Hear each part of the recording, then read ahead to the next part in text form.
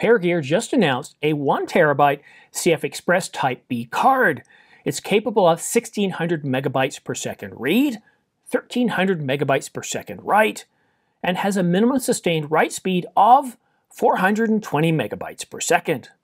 Is the Pergear 1TB CFexpress card capable of supporting the high-speed continuous RAW shooting of cameras such as the Canon EOS R5, the R3, the Sony Alpha 1, or the much-anticipated Nikon Z9.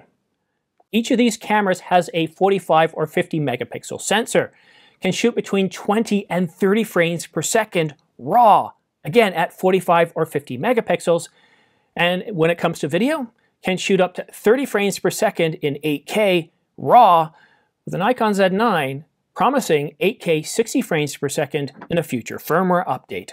Of course, there's one other thing. How does this fit in and compete with the recently announced and released Angelbird AV PRO SE 512GB card?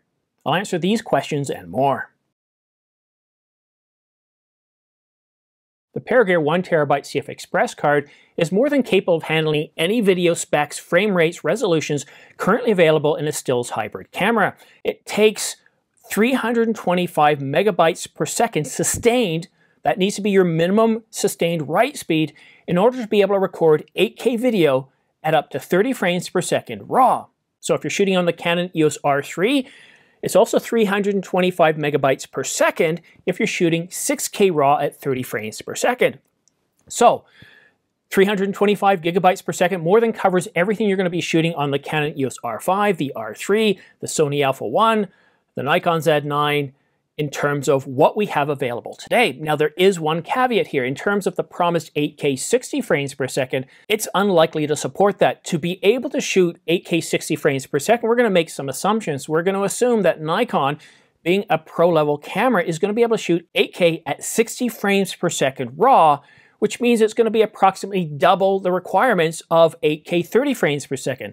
So 325 megabytes per second times 2 gives us a minimum sustained write speed of 650 megabytes per second.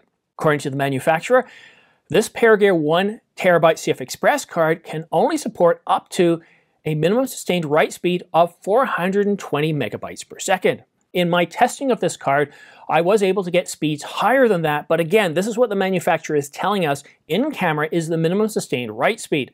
So if you're out shooting a professional job, or you just want to ensure that you're getting the content you need, you want to kind of bank on that 420 megabytes per second. So as far as video goes, this card will support video anywhere up to 8K RAW, 24, 25, and 30 frames per second. But as far as 8K 60, there is some speculation here, but I don't see there's any way it can do 8K 60 on the Nikon Z9, unless of course Nikon offers something equivalent to what Canon has, like an IPB Lite, or even IPB or long GOP. Only then might 8K at 60 frames per second be possible. Now in terms of stills, I'm going to pick on the Nikon Z9. At 20 frames per second RAW continuous burst mode, it requires an incredible amount of bandwidth, 1.2 gigabytes per second. So again, looking at the minimum sustained write speed of 420 megabytes per second, this card isn't going to be able to support nonstop continuous RAW shooting for very long. Maybe you might get a second or two, maybe 3 seconds out of it. It really depends, because I haven't been able to test it on the Nikon Z9 because I don't have it. But as I've done previous testing with other cards, what I notice is with cameras such as the Canon EOS R5, when shooting mechanical, with a minimum sustained write speed of 800 megabytes per second, I'm able to just shoot continuously without issues. I can shoot for minutes without, well, other than filling up the card, I can keep going and going and going. However, once I switch over to electronic, which is 20 frames per second on a 45 megapixel sensor, after about 6 to 10 seconds, the buffer starts slowing down. The buffer isn't as fast as a camera such as the 1DX Mark III. And what happens is I get about a good 6 to 10 seconds, and then all of a sudden there's a pause, it clears the buffer a bit, then I'm able to record a bit more, and it keeps kind of stuttering like that. And this is a test I did on a competitor's card, the Angelbird AV PRO SE. Now, the 1DX Mark III doesn't have this problem because it has a faster buffer. It's able to clear out a whole lot more, so it can go a lot longer. There's bottlenecks all over the place. So there's bottlenecks in the camera, as we're seeing with the Canon EOS R5 in 20 frames per second electronic. It's the buffer. On the 1DX Mark III though, or the Sony Alpha 1 or the Nikon Z9, you're going to find that the slowdown is actually going to be on the card. So you want a card that can go as fast as possible. And 420 megabytes per second will still support high-speed continuous RAW, but it really depends on the size of your buffer as to how many seconds you're going to be able to shoot before it fills up. I did some limited testing on the Pergear 1TB CFexpress card, and the reason I say limited is any testing I do in the computer isn't the same as what we can expect in the camera. The computer's got a completely different bus. It has different operating systems, whether I'm testing on Mac OS, whether Linux or Windows, and of course different speeds of USB, of different speeds of how the USB connects into the bus, and all these things. So one thing I want to say with a grain of salt, anytime I do any testing or anybody else does, where you're testing the right speed on a computer, it's not going to be nearly as fast in most cases as you would expect to get in camera. Now looking at the Pergear 1TB CFexpress card, we're able to see that, at least for my limited testing using 5 GB on Blackmagic's test software, I'm able to achieve a minimum sustained write speed of over 500 megabytes per second. And the read speed, well, pretty much about the same. So in terms of what the manufacturer says in terms of minimum sustained write speed, it looks like, yeah, no problems here. Now, as far as those 1600 megabytes per second read and 1300 megabytes per second write, this is peak. This is the fastest it can do. This is most likely what you're going to get when the card immediately starts writing and reading. You've got the buffer, you've got the RAM inside of it, and you're going to get the fastest speed. It might not be for very, very long, certainly not long enough to have an impact, and you really want to focus on that minimum write speed. But now, the elephant in the room. When Pergear reached out to me about a month ago, there was no Angelbird AV Pro cards on the market, the SE and the SX. The Angelbird AV Pro SE, which is the one designed for video, it's the 512 gigabyte CFexpress card, again a Type B, kind of blew my mind a little bit here. I look at Pergear as a low-cost alternative to the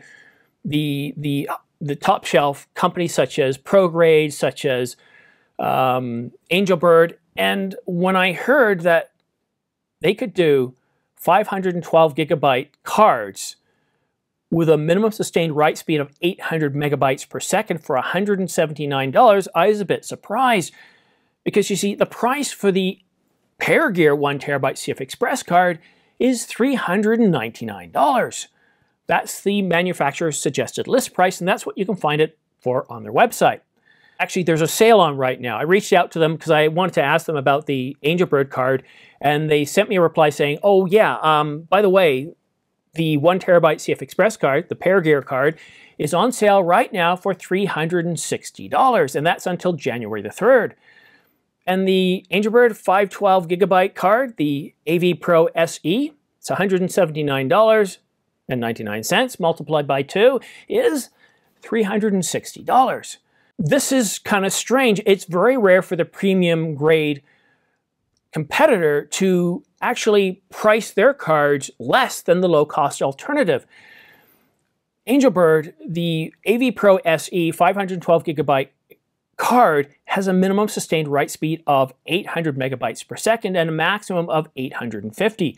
The read is 1785 megabytes per second. So in terms of the read speed and the write speed, well, it's got the Pergear beat there. And the price, well, they're equal right now with the Pergear being on sale.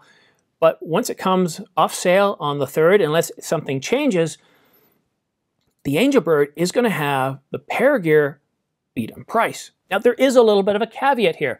Pergear is giving us a 1TB card, and if you really want a 1TB card, you only have one card in your system, well, then Pergear is giving you more. Angelbird does have a 1TB card, but it costs considerably more because it's designed at offering you both high speed for stills and photography, and the 512 gig AV Pro SE is designed strictly for video. So 800 megabytes per second is going to be able to do 8K 60 frames per second on the Nikon Z9.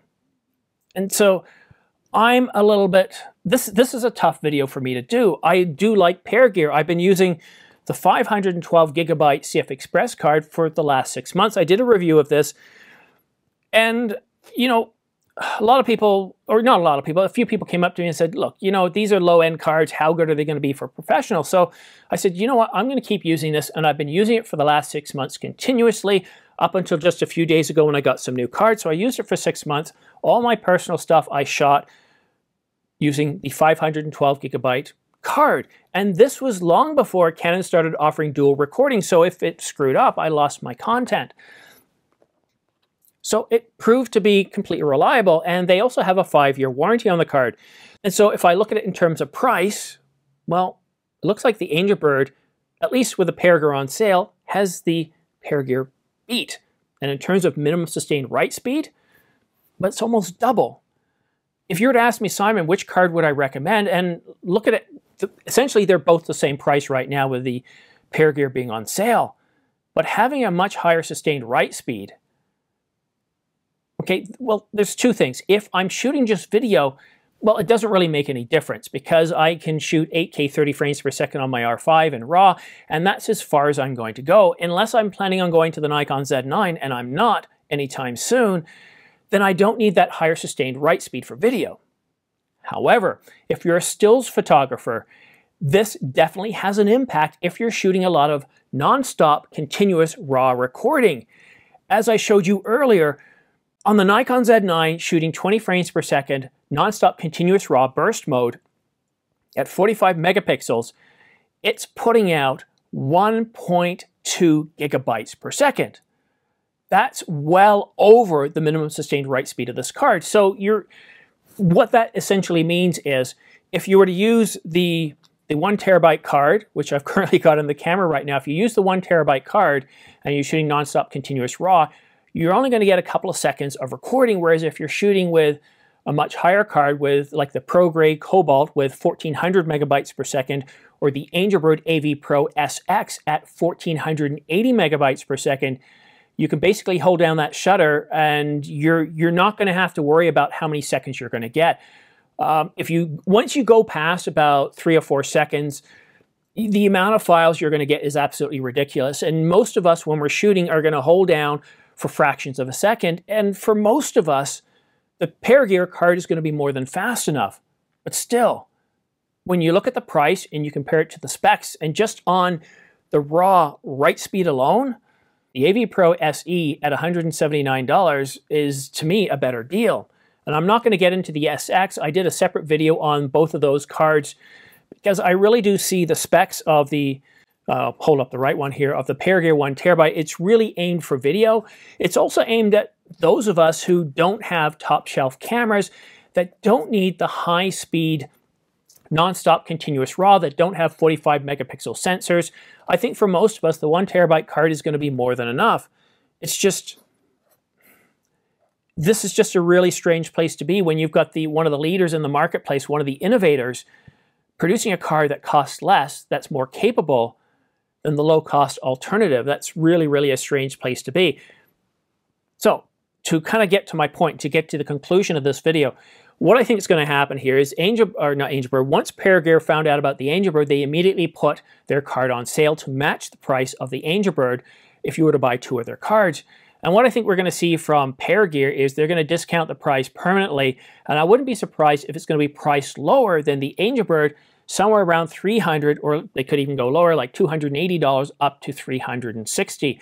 And I believe that's what's going to happen. So if you're really interested in the Pergear card, I would wait a couple of weeks to see what Pergear does with the pricing, because I do think they're going to lower the price, because when you look at Angelbird, which is the market leader, and all the other capabilities that the cards offer in terms of protection against power surges, internal fuses to help protect the card, and if you were to lose power while you're writing, you're not going to lose the entire file. It's also got protection for that too, and the faster processors that it has to be able to maximize high-speed continuous RAW recording.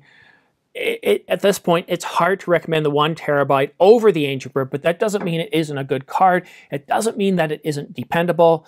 It's got a 5-year warranty.